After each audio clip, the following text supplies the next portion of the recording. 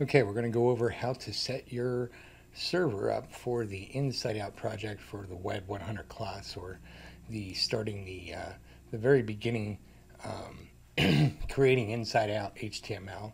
First thing we do is we go to agabishosting.com and we log into our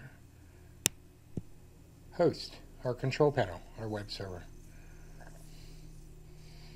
There's so much to go over in here. We're going to just focus in this lesson on how to get our website set up and get files to and from our server for the HTML portion of the Inside Out project.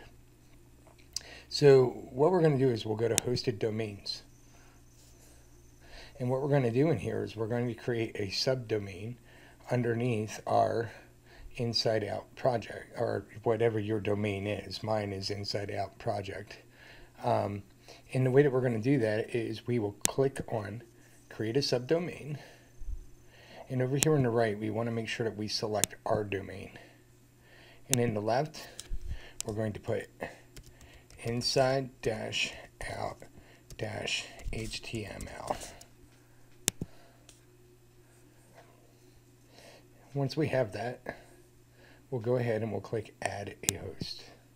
And what this is doing is it's creating a subdomain below our primary domain, our main domain. And this is what we will use to set up our to host our website. You can see it acts like its own website, and actually when you create it, if you click on it, it gives you the domain information. And the one thing that it does do is it gives you a link to it. And of course we just have this page that by default is put there when a subdomain or a domain is created. So we'll go ahead and close that now that we looked at it and we know that it's there. And we're going to go over to we can go from here. This will take us directly to our folder in File Manager. And that's the folder for the subdomain that we created. The other way to get there is to go to Files, File Manager.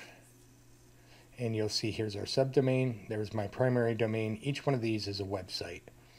We're going to focus on this website.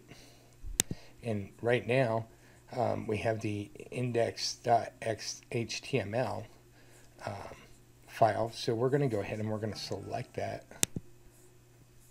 And we're going to delete it. And in there, we're going to create a new file. And we're going to call it index.html.